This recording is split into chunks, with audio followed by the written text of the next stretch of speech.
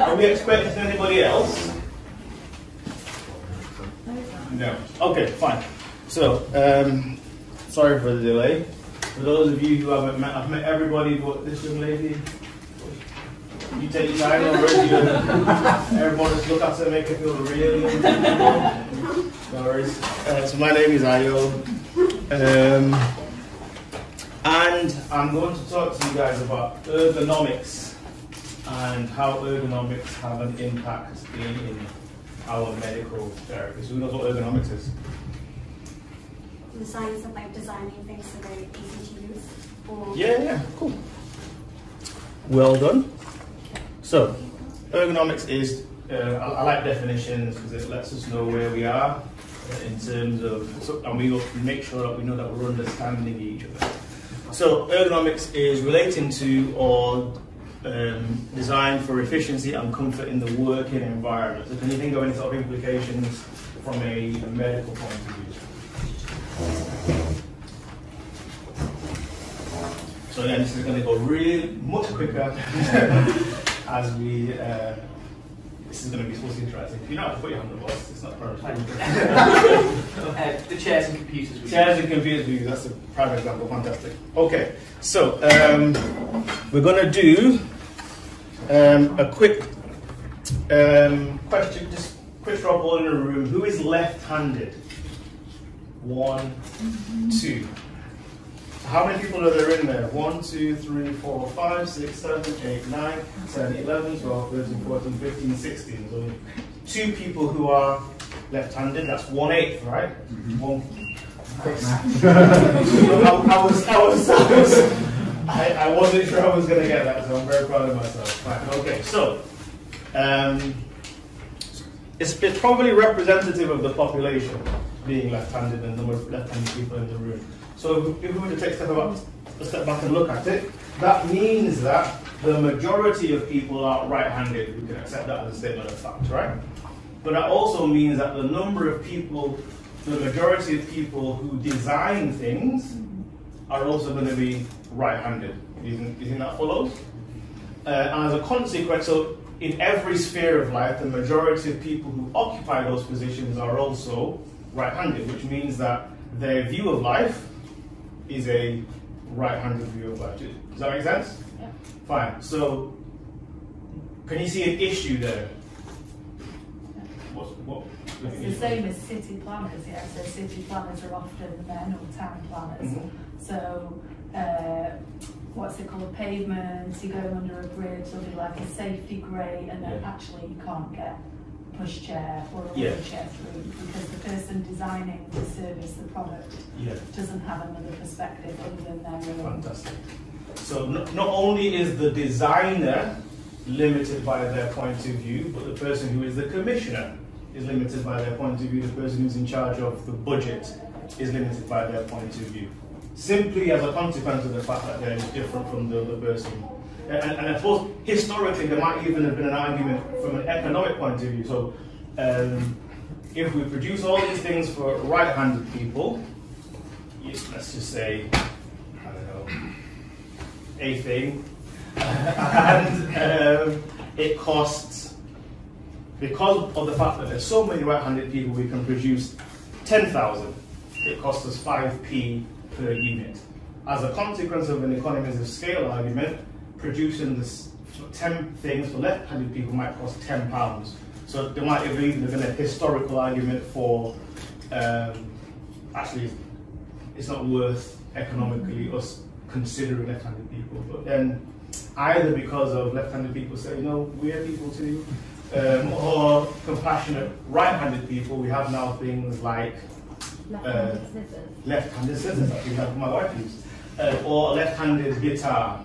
So I'm going to stick with the guitar analogy because I'm a guitar player.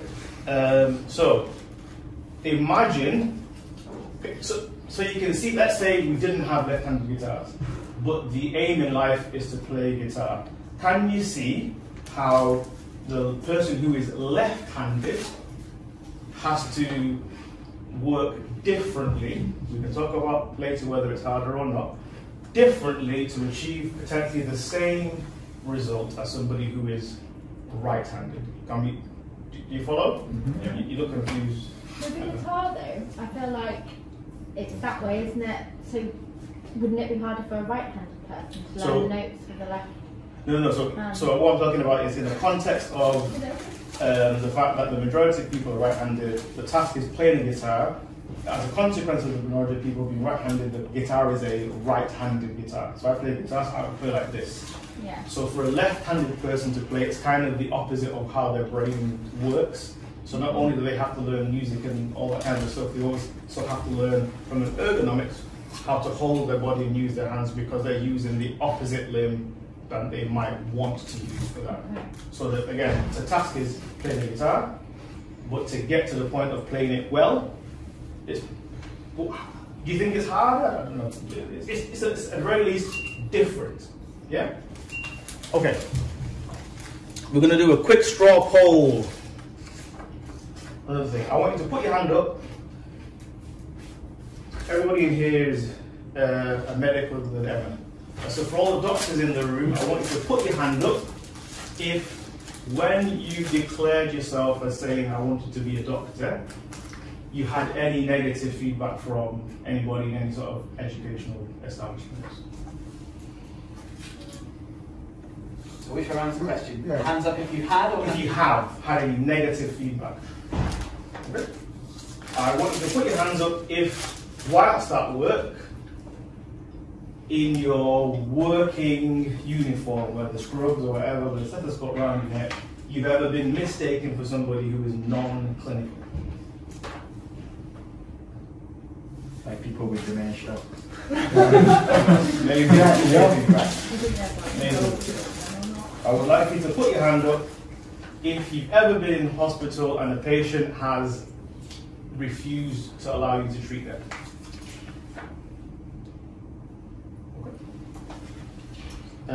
Put your hand up if it's happened more than once. And put your hands down if you work in A&E. Because that's an A&E thing. Fine, okay. So I want you to put your hands up if pre-COVID a patient has declined to shake your hand. And I want you to, so again, this is a non-clinical example. I want you to put your hand up if you ever walk past a car and the central locking's gone off. And my last example, I want you to put your hand up if you've been in a restaurant and you've been asked to pay for your meal, again, restaurant not takeaway, prior to you finishing your meal. Prior to you finishing your meal in a restaurant, not takeaway. Okay. Fine, so you might be thinking, what's this got to do with ergonomics? And you'll be right, it doesn't. I set you up for a fail.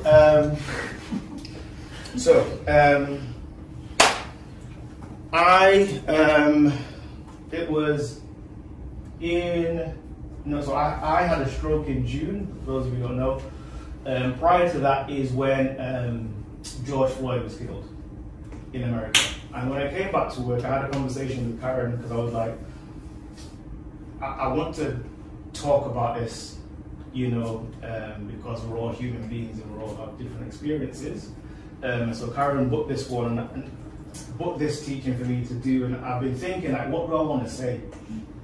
The reason I didn't say what I was going to talk about from the very beginning is that in my experience, having been me for as long as I have, whenever you have these kinds of conversations and when you talk about race or its impacts in society and work, it's a very charged conversation.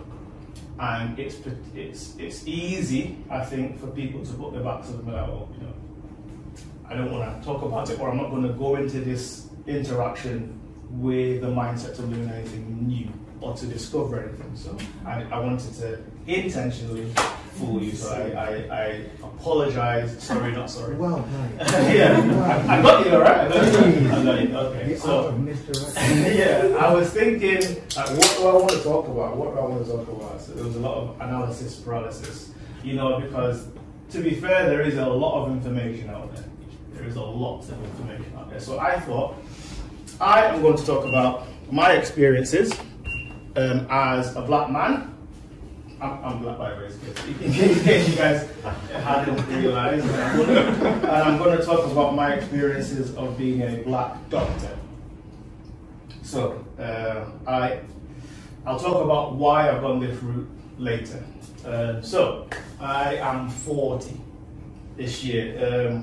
Let me give you some examples of the things that have happened to me. Again, this isn't from a point of view that I want you to feel sorry for me. This is a statement of facts of things that have happened in my life. I'm sure everybody has stories. I'm sure people in this room also have stories about things that have happened to them. And again, we're colleagues and friends, some of you. So there is also an opportunity if you also want to share your experiences about what you guys have dealt with. So I can remember we used to live in, I live in Manchester. I used to live with my parents in, we had a caravan, and for some reason the washing line went over the caravan and I had to fix it. This is my vague memory of the situation. I was on the roof of the caravan and I remember feeling a little unsteady, so I looked around and I was just about to jump off and there was a police officer that was just happened to be in the area running around. So, what are you doing up there, mate? I'm fixing the washing line. Where do you live? Here. How can you prove that? I mean, yeah. I was thinking, well, I'm not sure how I proved that, but I thought the question was a little silly. So I went to the front door. My brother was like, "Do you know this guy?" "Yes, he's my brother." "Where does he live?" "Here." And then that was the end of it. But again, it was very strange, that interaction. My brothers moved to London, and I can remember being in London with my younger brother in his BMW. Nice car, and we were coming around the corner, and we were waved over by a police officer, and the police officer said, "Oh, we've got a van around the corner, and your car doesn't have any insurance." So my brother was like, "Okay, fine." So he pulled over, and "Can I see your driving license?" he says to my brother. My brother showed him the driving license, and he was like, "Well, you're not wearing you're wearing glasses in this picture."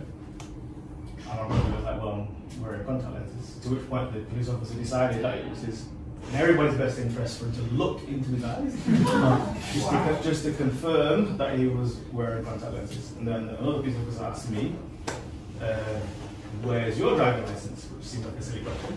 I'm not driving. And then just matter-of-factly, like it was the next obvious question to ask. So, what's your immigration status in the UK? Literally, next question. And just in case I didn't have the right answer, there was an immigration officer right next to me. And again, I'm sure it was a random stop, but looking around everybody in the pavement, there wasn't anybody who wasn't dark-skinned. So it makes you wonder, what's the premise of this stop?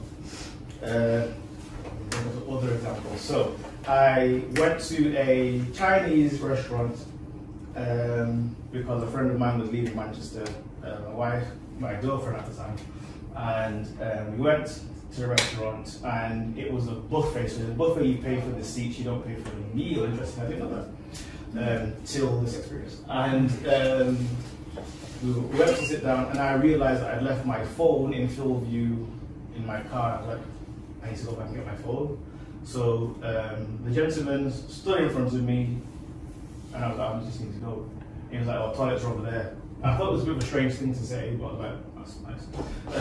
And I carried on where I was going. And I came back, and again, there was probably about 15 of us around the table. All of them looked like me, and we were having a good time because we were all friends. And then, can you guys pay for your bill? Well, we're still eating. Yeah, you need to pay now. I don't understand why do we have to pay now? Because you've been here for too long.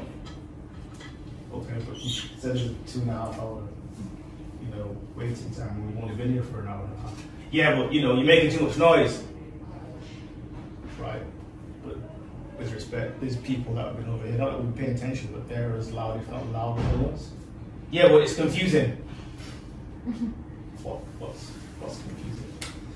And then it was basically like, which one of these issues is the reason why you would like us to leave? So we were like, we're not going to pay. Okay, well I'm going to stand here. No problem. Would you like some cake? I mean, there's more to that story. But yeah, so I'm trying to think what else happened.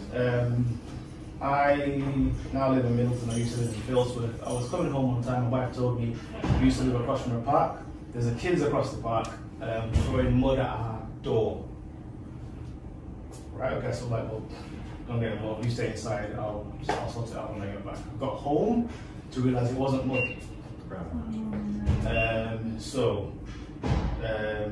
There was a bin in the park, and they've got, you know, when people walk the dogs and they've got bags with dog mess, and they had thrown that at our door.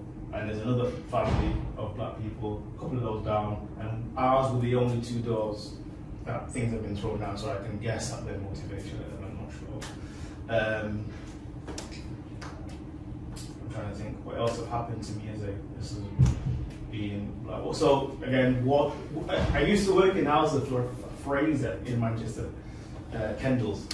And so I am used to, having been black for 40 years, going to shops and being in a situation where me and the security guard are going to be very good friends, because he's going to, or she is going to pay close attention to what I'm doing. That's just I'm used to that. It's not a good or a bad thing, but I'll let you be the judge of that. I'm just used to that. So I've been in Kendall's, but I can remember, so obviously when I'm working in Kendall's, I'm wearing a shirt and a tie and smart trousers, but I can remember going to Kendall's on a number of occasions in my own clothes and being watched by people I worked with, because I must look great different in a without a shirt and tie or whatever. So these are the experiences that I've grown up with, that have informed my view of the world. And again, I'm not feeling sorry for myself. I'm just telling you, this is the stuff I have dealt with and deal with every day. It's a choice to decide how I deal with it and how I project that in terms of my interactions with people who look like me, people who don't look like me. Okay. Right, my experience as a black doctor. So when I decided, I mean, I've always wanted to be a doctor. I didn't realize how long I wanted to be a doctor for. I've been wanting to be a doctor since I was in primary school. When we arrived in the UK, because I was born in Nigeria, that may be a relevant question, immigration status, I used to live in Hume, which is right next to Moss Side, and I went to school in the area.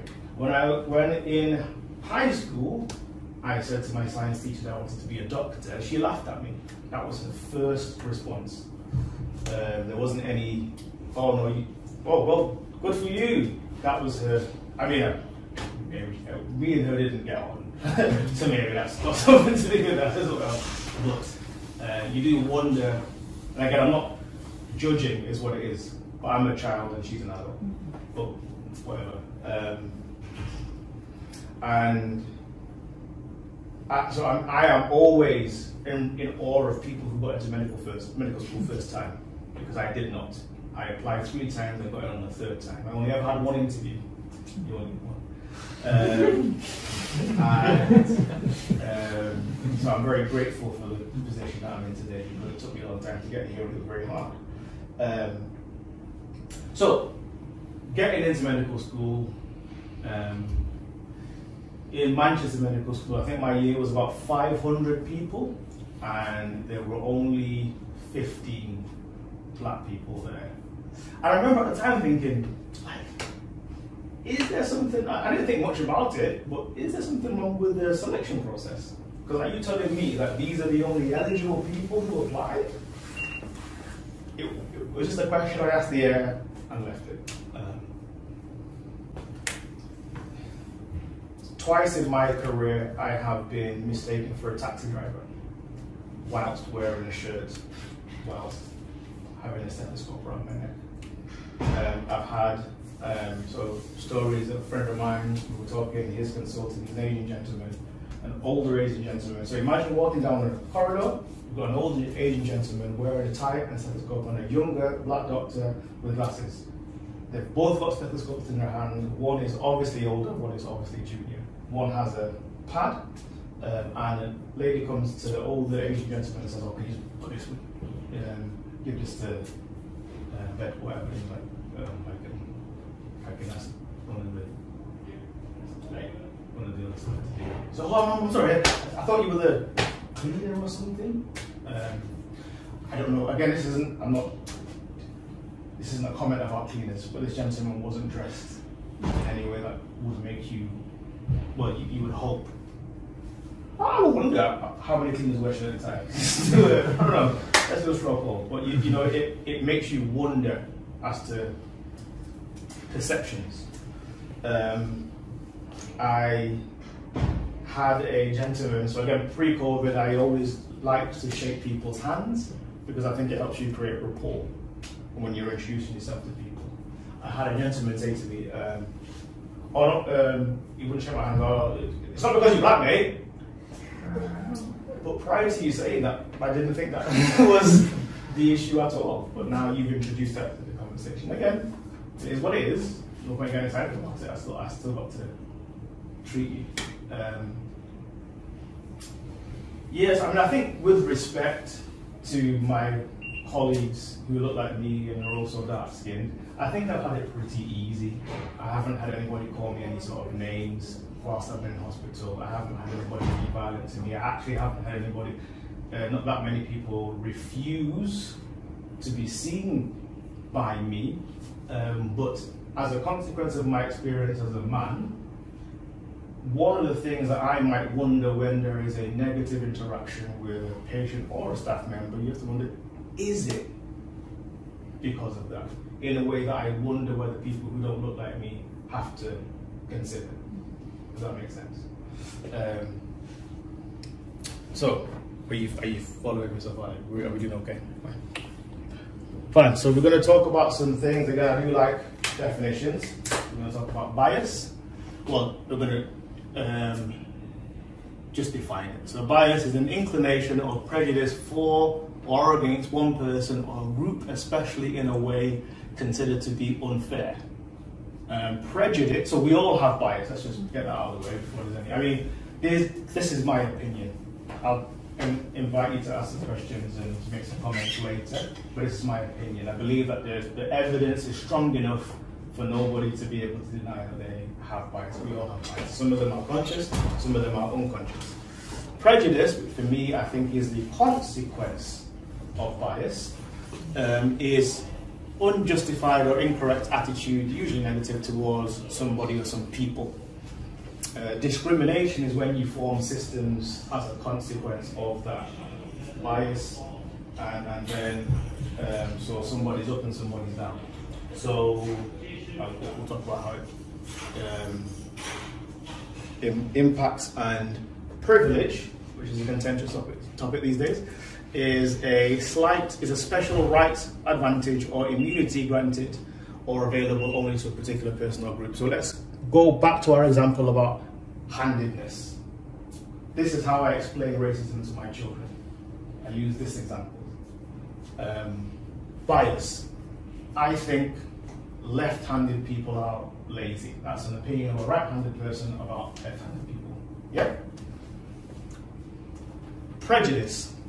As a consequence of the fact that I think left-handed people are lazy, I'm not going to employ right-handed people when there are, left-handed people, excuse me, when there are right-handed people there. Now again, speaking to some of my friends,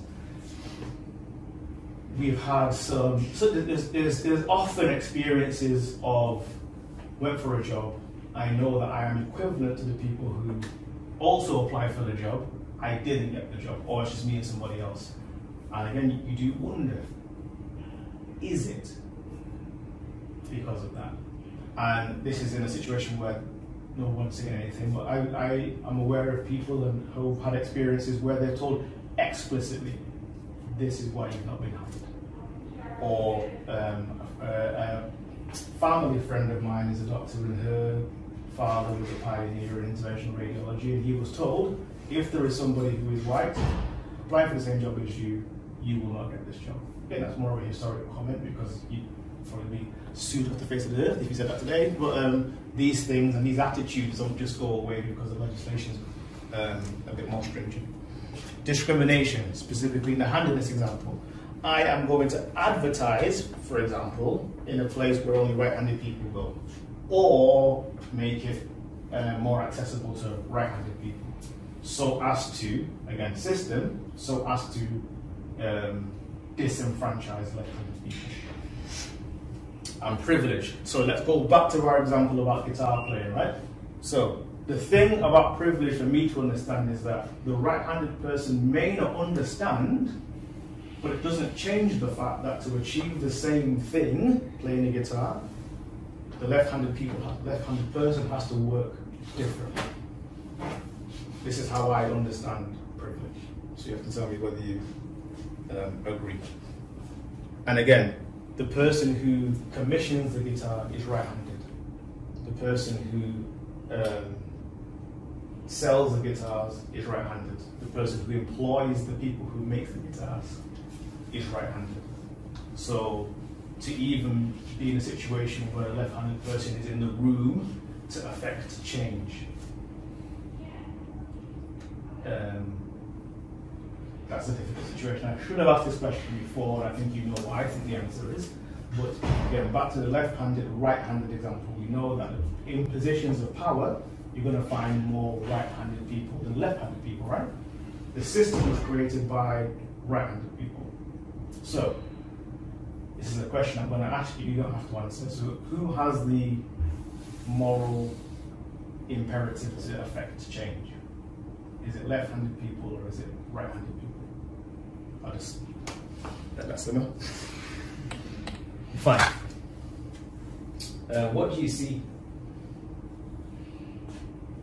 And what are you thinking? So you are running, you're in the park, and this lady's in front of you. Lady out for a run? Yeah, absolutely. What are you thinking? Exercise. She doing some exercise. Okay. Yeah. Yep. Anybody else? Running faster than me. Well, you're gaining on that, so don't be so hard on yourself. I'd probably say I like her outfit as well. You like her outfit? Do you know what I think? Fair enough. Although it depends. Do you know what I think? Is she running away? No. No. That's what I'm thinking. What I am thinking if this happens to me is that I need to make sure that my steps are loud, so that this lady knows that I am behind her. So that when I do run past her, I don't start her. Because those issues have happened before. I have to make sure my steps are loud so she actually looks round as though this gentleman's behind me. I wouldn't hear you still over my breathing. When I run. But as a consequence of my experience, this is what I think. So I had a friend who is from Lebanon, and in uni we used to go to the gym a lot, and we were walking home from the gym, and there was a lady who was walking in our direction, and she saw us. I looked like I did now, probably bigger. I wasn't wearing scrubs.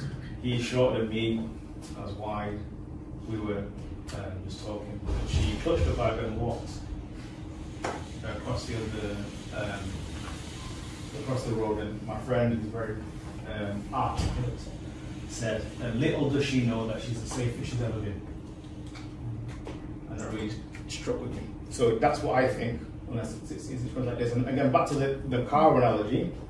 So walk past the car and the central locking comes on. Once, you don't think about it. 10 times, 100 times, then the common denominator has to be me. So let's take a breather. How are we doing? Put your hands up if you are uncomfortable. Nobody here is uncomfortable. Yeah. Well, uncomfortable, the first person to say uncomfortable. Okay. It's really important, and thank you. No worries, no worries. Fine. So, does anybody have any questions, or does anybody have any other experiences that we feel it might be useful in this environment for us to talk about? Has anybody had any experiences at work that are similar to the things that I'm talking about? Don't you? Yeah, being mistaken as you by various members of staff at various levels. Speeches of what's that? Sorry?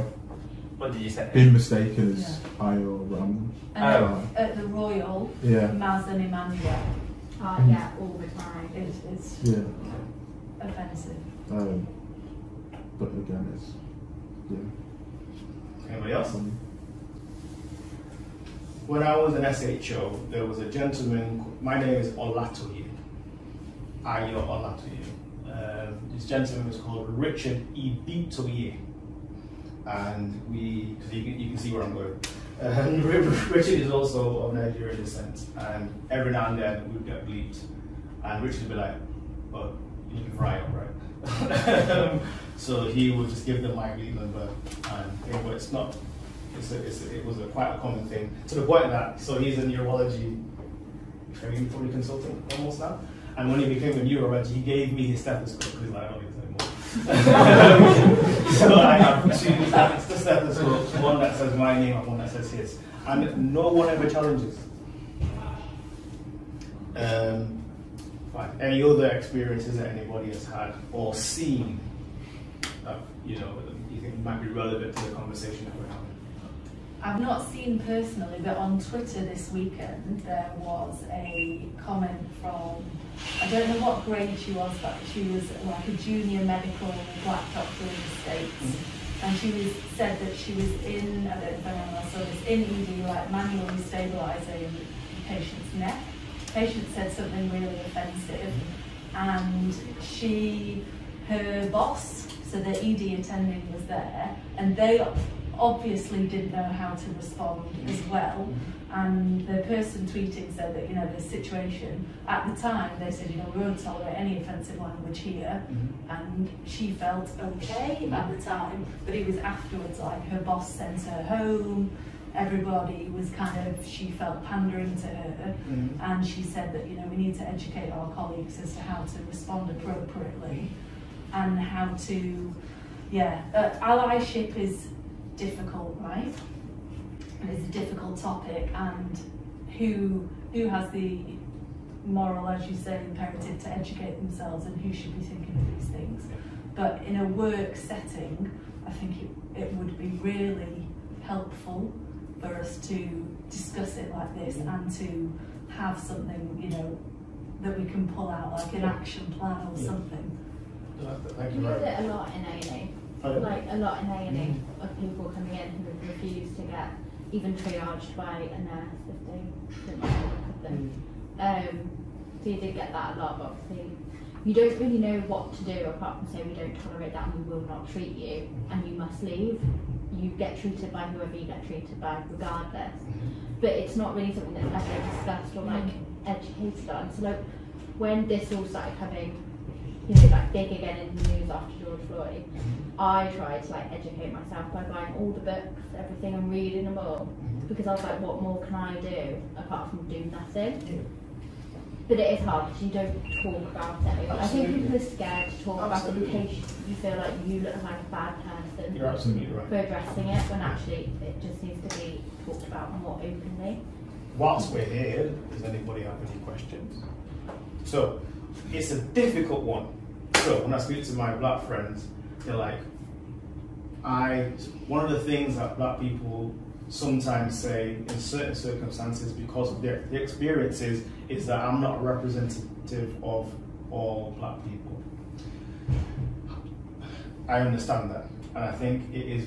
If you've ever been in a situation where you're asked to then represent everybody that is like you, you can see the frustration.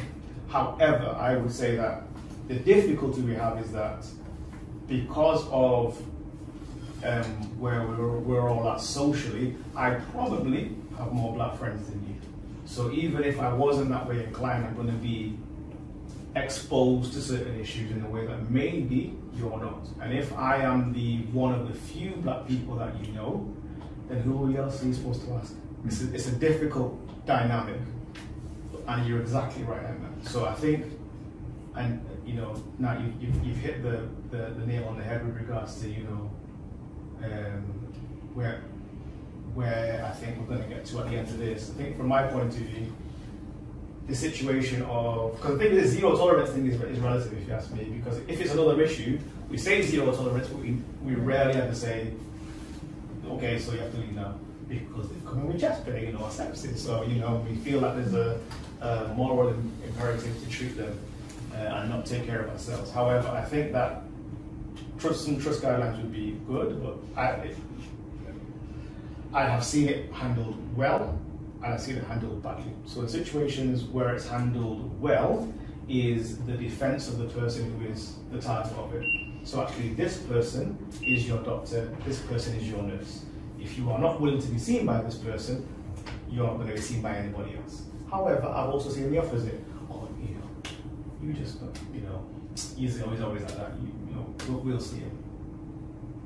And I think that the difficulty is that I imagine with the latter, somebody's thinking about, you know, let's just get things done, but you're not realising how you're pandering to it. Pandering to it, you absolutely are. But you're letting it seem like it's okay behaviour to do that on there is like that. you. But for if I'm the person that's involved, I feel that you don't value me because of the fact that this is obviously targeted at me, but it's more important for you to get flow than it is to respect me as a human being. And unfortunately, this happens a lot. So, trust guidelines and stuff, absolutely, but I think from an individual point of view, now we'll get to a bit more, I think we have to, do you understand the difference between allyship, anti-racist, and like not saying anything? Do you understand the implications of those things? So somebody is being targeted for a reason, and we say nothing. And you're complicit. Or you're supporting it, you're... Well, so that, as I understand it, is now the narrative that everybody seems to understand, because it wasn't always as clear as that. You know, there's no such thing as an innocent bystander situation. It's very, because it's such a difficult subject to talk about. And the fact that I'm up here doesn't mean that it's easy. I understand it's not easy for you. Please understand it's not easy for me. However, the fact that on one side people may be concerned about, I don't want to say the wrong thing, purely intention, I don't want to say the wrong thing, therefore they say nothing. And on the other side, again, black people are not a monolith, but some of us are tired of having this conversation. You know, some of us are angry at the fact that we're still having this conversation. Some of my friends are doing our best to keep the fight alive, because the thing is, like you're saying about Emma, when it's come in the news again, that's very telling, because these issues never went away. It's just they went away from the news cycle. So whereas it might not be your everyday, it is my everyday.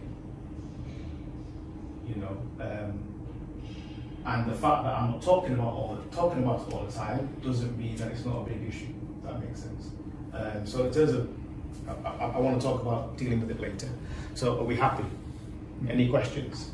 Can I just put one out to the group? I've not experienced racism in any of these forms, apart from the fact where sometimes in a consultation it's all going well, and someone will say, "I'm glad you're one of these nice English doctors." Really? And I've responded in different ways. I have never found a way that is satisfactory, both shutting down that avenue without also completely losing the report, the clinical report with the patient. I wondered what anyone else does if they have that kind of conversation. Thank you for bringing that up, sir. What's the appropriate thing to do?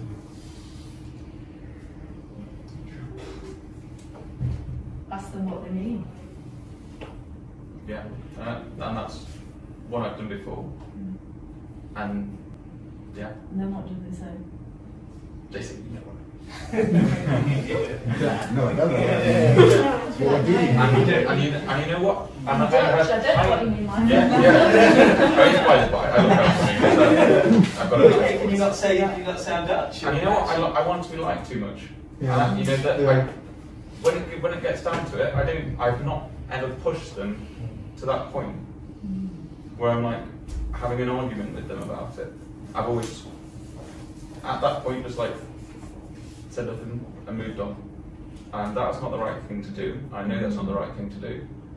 But it's a fear of being uncomfortable though, isn't it? Yeah. I'm Like going you to say something how you don't to- agree with. Like you say as well, you're also trying to preserve the clinical relationship here, which I kind of understand is also challenging. I also think it's hard when it's like, you know, people our age, and hopefully like our parents' age, I feel like should know better. But there is like a, I don't know what age it is, I don't have like an arbitrary number, but there is like an echelon of elderly people who are racist and like, and they think it's okay to be, and I wouldn't even know how to begin to, as a 90-year-old lady who's come in for whatever reason, who says to me like, it happened recently, she said, oh, I saw my GP, the situation didn't get wherever it was, he was one of those foreign doctors, and she just carried on and carried on, and I'm like, do I fight this now? And if I do, how do I fight it? yeah, where am I going with this? Yeah. fight? Well, there's no NHS without foreign doctors. Yeah, it's so true. It's the same with like the nurse staff and healthcare, because like a huge population of nurses, like we don't have hardly enough nurses, we didn't have one from other countries, and they're like the most amazing nurses, and the treatment I would see some of them get in a was like horrific, and no matter what you said, people were just, they don't listen, they don't want to know if you don't think it's okay. That's what it felt like sometimes. I mean, I think the fact that we're talking about it, I'm really happy. Thank you for bringing that example, Seb. It's something actually I've never thought about. I was speaking to Rafa about it, and he was talking about actually from an accent point of view, there are some comments that I made. If you sound different to other people, some of the things that myself and other people have been told, oh, you speak English very well. I was just going to say that to come from Seb's point. Like the amount of times where at the end of a consultation we're doing it, they'll be like, oh, you're very articulate. It's like the question, where are you actually from? Where are you from? Where are you from? I don't anticipate like originally from. The idea that I could be from here is a ridiculous I mean, I'm born in Nigeria, so for me it's a question, but people who are born here.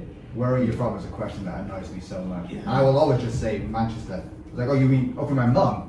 I don't know. Yeah. Waltham Hospital? Postcode? Yeah. That's one that really annoys me. It's a very difficult thing, and I think so. Seb, you've touched on something that, let's say, it gives you an inkling as to, like, from a response point of view, things that black and ethnic minority doctors have to deal with. Because again, fairly, how many times that I am aware that this is an issue do I say something? It should be every time, but I know that, like Seb said, like the 90-year-old lady who plus minus confusion, like how well is this going to go? But it's the thing, so for me, when it's to me, about me, so every day, that's what, you know, there are days when I actually don't want it to be about today, you know, so I think, I don't know that there is a right answer, but I think we're on the right lines in terms of, at least we're thinking about it. I think I would definitely say that, yeah, so having lived this life, I think you have to pick your battles. We aren't having this conversation every day because it would be tiresome. But I do think there are times when actually you have to say, because of the fact that the people that they're referring to are your colleagues. And again, the thing about priorities, it only matters when you have to make a choice. So I am aware of the fact that my family is more important than you guys. So if my wife called me now, I would just leave because She comes first. Because she comes first.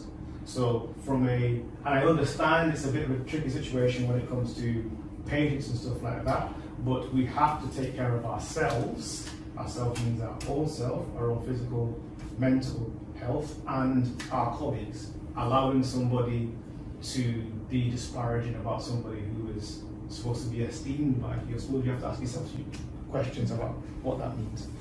I'm sorry guys, we're going to... That was your let's take a breather slide. Yeah, exactly. So, I mean, a lot of the stuff we've talked about so far is kind of like soft things. But to flip it, there are some hard outcomes that are impacted by biases and things like that. So, again, this was a 5-minute Google search. This isn't like a 30,000 word dissertation in terms of finding out this information. So, perinatal, neonatal, postnatal deaths, maternal deaths. I don't know whether you knew, but black women are 5 times more likely to die in childbirth. And they never look at it. There's a doctor she's on Instagram, so I don't know if anyone knows, she's called Gynae Geek, and her and her husband are both gynae, I think. And she does loads of stuff on this about how no one looks into like maternal deaths as much as they do for white people, and their death rates are so much higher. There was a study in America that showed if black women are looked after by black nurses and doctors, that difference in mortality kind of not totally disappear, but gets back to no way. No, yeah. So again, because the difficulty is that lots has to be looked into the data to figure out actually what the pieces are. However, and there's lots of evidence that there are some conditions that black and ethnic minority people are more susceptible to than our white counterparts. However, some of this is going to be due to not the patient. Some of this is going to be due to their interactions with us, healthcare. Ischemic heart disease, stroke, sepsis, post-surgical deaths, and obviously we're aware of all the issues from a COVID point of view. So, you can see, again, as a black man, as a black doctor, a colleague of mine wrote a piece talking about, when we were clapping for the NHS? And basically the crux of it was, I wonder whether these people that are clapping for me. Because the experiences in my life make me question whether they view me in the same way as I might view my white counterparts. So, compulsory treatment orders and sections. There is a hugely disproportionate representation of black people in these situations. Did you know, so when you look at the people who refer to the GMC by race, when you come from the population, it's the same, it's equivalent to the population. When it comes from your colleagues, so referrals to the GMC from doctors, black and ethnic minority people are disproportionately represented. I thought that was across the board, not... Well, so this was a couple of years ago, so I don't know what it is now. So again, I'm a consultant. So what do you mean? Do you mean your colleagues saying that you've done something wrong? Yeah, at a higher rate. More of them are going to say it's wrong because you're black. Well, so the data is that there's more referrals of black people than there are of white people. Right, okay. So I'm a consultant. I believe that I have done the work to be able to work at this level. But not only do I have to work at making sure I make the right diagnosis, I have to make sure that the impression that I give off is not such that lends me so that my colleagues refer me to the GMC. That's my everyday. And it's one of those situations, so it's a wider conversation about black and white because these things are social constructs, they're not real things. However, I don't ever, or at least I very rarely, forget that I'm black because of the way that society reminds me about that. I wonder those of you who aren't black go through life being reminded you're white or you're, you know what I mean? Does that make sense? Yeah. Fine. So I mean, there's stuff about stop and search, and for all of us who are talking, who are, because again, it's a very interesting dynamic we have in this country. That's a US problem. It's not a US problem. It's not a US problem. I think people just think that the US is more racist, don't Yeah. they? Everyone does. It's nice to think someone else is worse off. Exactly. Than I think yourself. that's probably where it stems from, but it's definitely not a US problem. It's because our media is run by privileged white males. Potentially.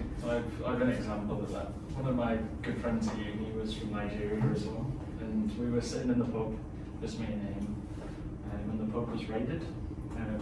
I think they were looking for drugs essentially. The landlord was crying, didn't find anything, and the policeman spotted my friend, walked up to the two of us and accosted him. Like I've seen bouncers do to drunk people on the street, but he was completely sober. And I think I said to the policeman, "Why are you doing this?" It was, and he walked away, and I was horrified. And my friend just went, "Ah." He was like, "Oh, it's not the first time that's happened." Of course. So again, I want you to imagine what it's like to have that mindset, be aware of these issues, have these things happen to yourself, have these things happen to your friends, and just come to work. Again, I'm not trying to make you feel sorry for anybody, I'm just wanting you to paint a picture of what's actually happening. I remember walking home from, no, not the house with the caravan, the next house, and I was holding a loaf of bread,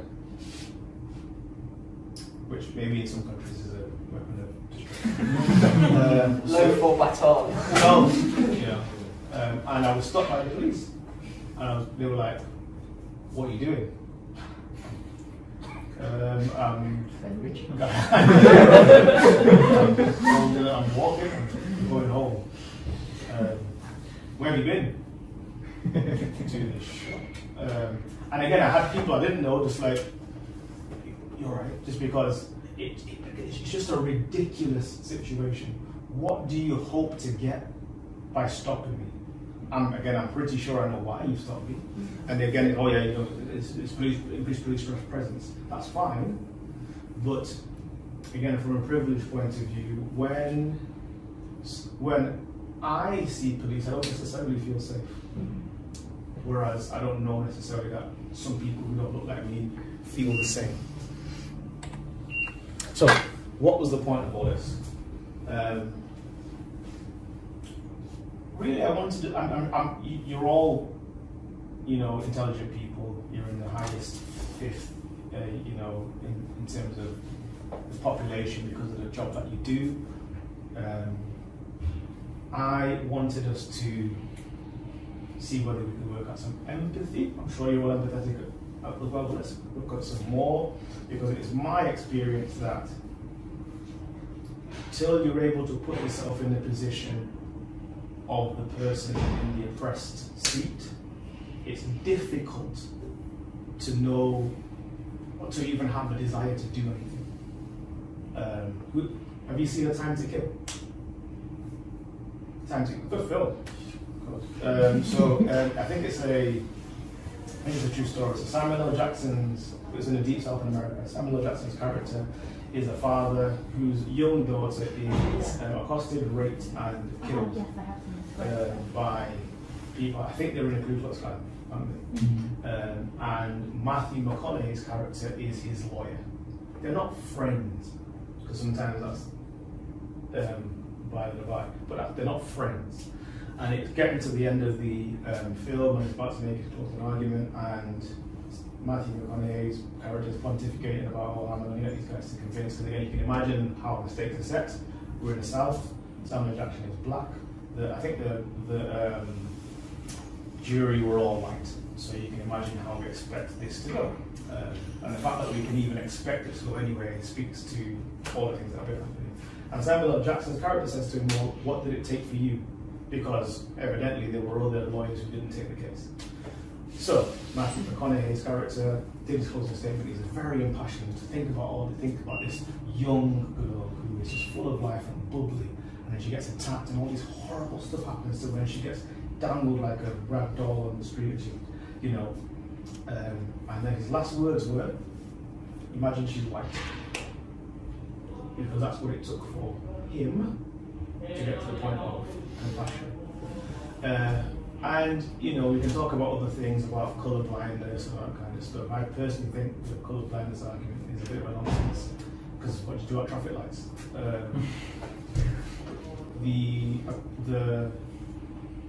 I understand it's a well-meaning thing that people want to say, I don't see colour, I just think it's dumb, because we all see colour, and we should just embrace the difference rather than shy away from it. It is what it is. I'm black, and some of you are not. But we talked about being uncomfortable. I believe that truly great things happen when we're able to push through the discomfort. Anything that was achieved in any sphere of life, at any point, somebody had to be uncomfortable. And I believe it's possible for us to create a work environment, at the very least, where these things are less well tolerated, and at least conversations are had so that insight is gained, so that we can have empathy, human to human. There's also a degree to which we live in a digital world. So there are some people that I know, and I happen to hold this opinion, that I'm not sure there's any excuse for ignorance. Given that you can read a book today, or you can spend half a day looking at resources online, and you can have more information today than somebody who was considered an expert a generation ago. Did you see about the Sainsbury's advert? I've heard about that, yeah. I mean, we could keep recounting examples of bias and prejudice and stuff like that. But from my point of view, I think, so again, back to the ignorance thing, because information is so readily available, when people don't know, it makes me ask the question, is this ignorance willful? Because it's much more comfortable not to put your head above the parapet and think about it. I wanted to start a conversation. So, what can we do? So again, somebody is being paid lots of money to deal with this from a legislative level, but I'll be honest with you, you can't legislate for compassion. You can't legislate for human decency, you can't legislate for love. And I believe that it is a responsibility of each person to look inside themselves and say, well, is any of this true of me? Are you the kind of person who got more annoyed at the looters than you did about George Floyd's dying? Were you more vocal about that than that? Are you the, you know, when somebody is killed, or there's a situation that happened where a black person is put in a negative light, or it dies at police brutality, are you more concerned about what they did than the fact that they probably shouldn't have been killed on the street because the police aren't supposed to be judge, jury, and executioner? So how much of that is true for me? And that's everybody, because is it Harvard that is doing this thing about implicit bias online, and black people sometimes call the same way, so it's not, we're not exempt from it, and that's a big conversation. Things I'm going to suggest. Google Jane Elliott. I'm not going to write her name down. She's a lady who is she started off as a high school teacher in the South of America. I'm going to leave that there. Google Jane Elliott. Inform yourself. Is there really any excuse nowadays to not know more than we know? I would advise that you read Natives by Carla. It's a very, very, very, very interesting and informative book, and it puts a lot of the conversation that we're having in context, but specifically for the UK, because a lot of the information that we get is from a US point of view. And push through the discomfort. So those of you who've been on war rounds of me, where it's relevant, I talk about the fact that I'm black, but it's not always relevant. You know, if there are any conversations that you want to have, I'm happy to be the person that you discuss it with. I should have put on there, Google Emmanuel Acho, who was an American football star, and he started a YouTube series called Uncomfortable Conversations with a Black Man. So some of the things that you might have thought, oh, can we ever talk about this? Can I ever say that? Maybe somebody's asked it already. I think that's it. Thank you for listening. I do have references, but again, a lot of this stuff took me 5 minutes to find online. So thank you very much for listening.